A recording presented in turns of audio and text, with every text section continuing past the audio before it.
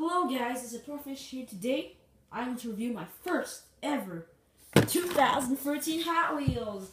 So I got this car for $1.49 at Toys R Us back in the days in 2013, around January.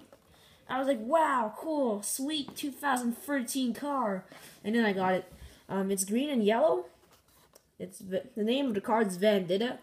The collector number 131 out of 250, part of the HW Racing. It's a track star. In the rear, there's nothing interesting. So, let's take a look at the car itself.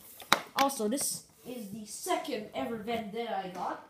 The first one was the red one from a 5-pack, but I lost it, so I consider this as my first ever Vandetta now.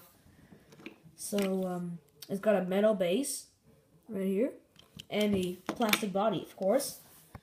So I really like yellow and green. It might look childish to many adult collectors, but I really like that. It's like bright, it's lit. Anyways, let's take a look at the side. Some sort of futuristic Tron Legacy design.